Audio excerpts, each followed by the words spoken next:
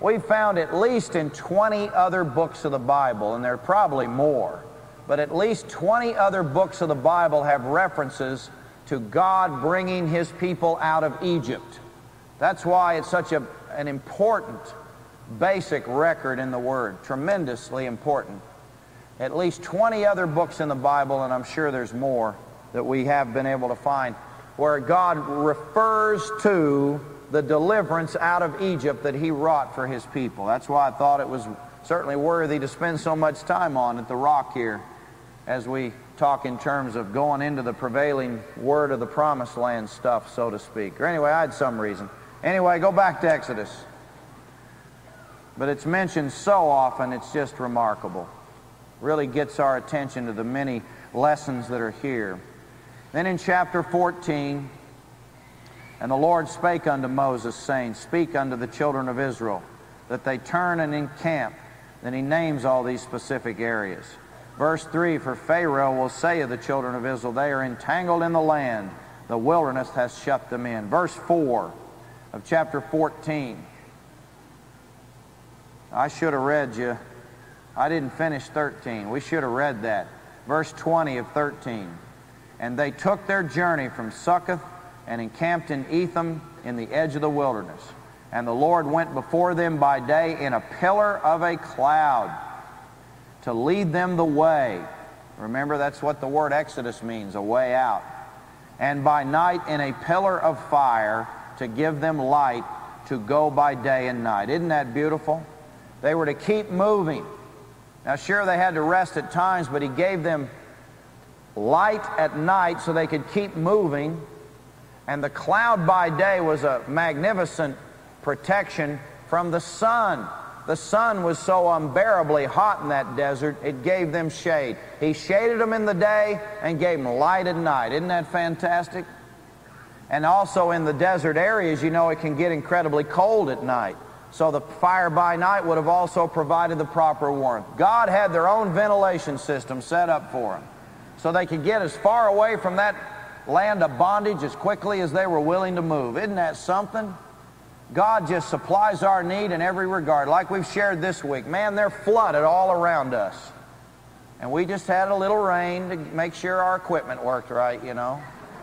Just a little rain so we could justify buying all that rain equipment and wear it a little bit. Keep it cool. Give me something to tell jokes about. See, God's good, isn't He? Beautiful, just like that. Verse 22, He took not away the pillar of the cloud by day, nor the pillar of fire by night from before the people. And I think the Word says throughout the 40 years that cloud protected them. And yet they still at times forgot about God, forgot about His goodness. People can get real dense, can't they? So you just have to stay on yourself in a loving but vigilant way, day by day. Sanctify yourselves. Keep yourselves from idols. Cleanse ourselves from all flemminess, filthiness. There it was, filthiness. Filthiness of flesh and spirit. Remember 2 Corinthians 7:1 that should have been in 6:19? That's right. So He got them out of there. But Pharaoh hardens his heart again in verse 4. God tells him He's coming. At the end of verse 4, that the Egyptians may know that I am the Jehovah, and they did so. And it was told the king of Egypt that the people fled.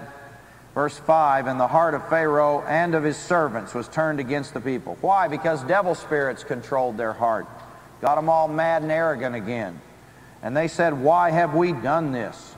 See, the spirits are berating them for letting God's people go before He could kill the believers' line. That we have let Israel go from serving us. Look how mean those spirits make people. Lazy, mean, and arrogant.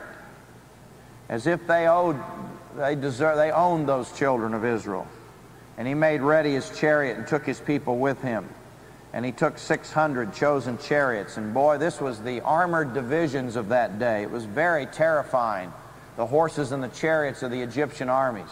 This is like the first tanks that were ever seen. People just couldn't stand against them.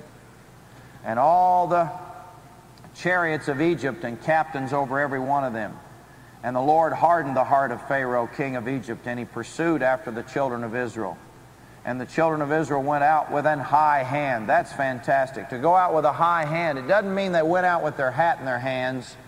Oh, woe is me. Thank you very much, our wonderful, benevolent Pharaoh and Egyptian taskmasters. Thank you for your mercy. Thank you for allowing us to leave. No, they went out with their heads high. They went out with a high hand. They went out and said, by the way, give me that gold, give me them jewels, and give me that sword. Sure, anything. Get out of here, please, leave.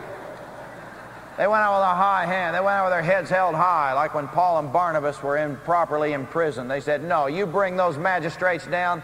They imprisoned us against our rights as Roman citizens. They come down and let us out. Oh, yes, yes, Massa Paul. Yes, Massa Paul, we come down and do that. Yeah, we do.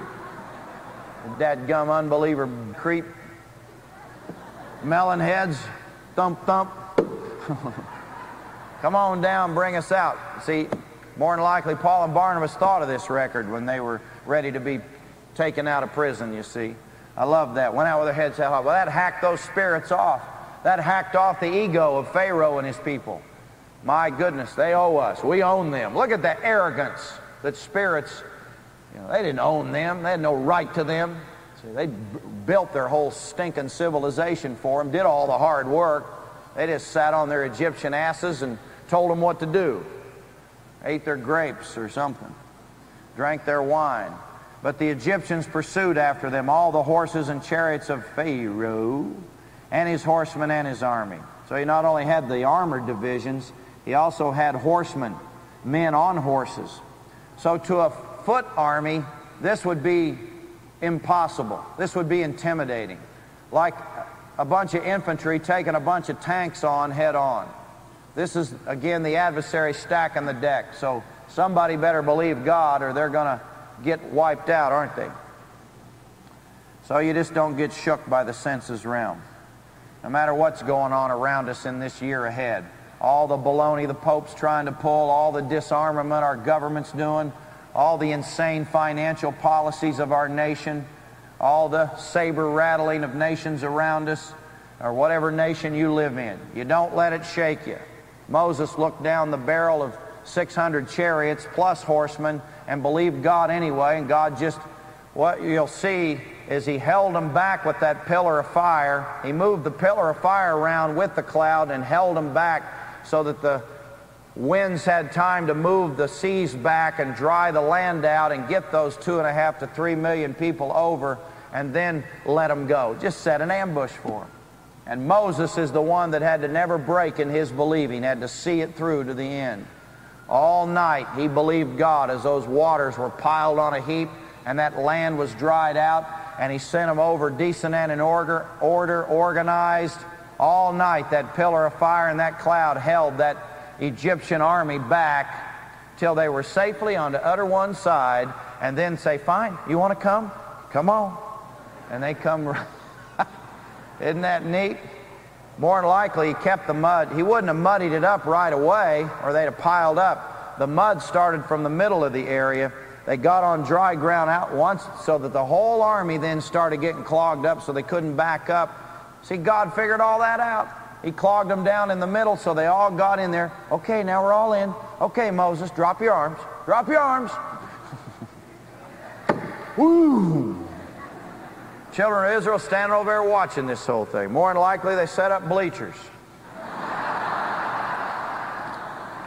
Passing around the popcorn. Here it comes, here it comes. Passing around the Cracker Jacks.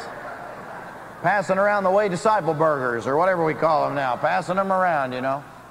Here it comes, here it comes. Let's just watch. Boom. Yay. Standing ovation. Thank you, Lord. Thank you, Lord. Good job, Mo. Good job. Now, where we need something to eat, Moses. What's going on over here, you know? Eat an Egyptian. They're floating all over the place.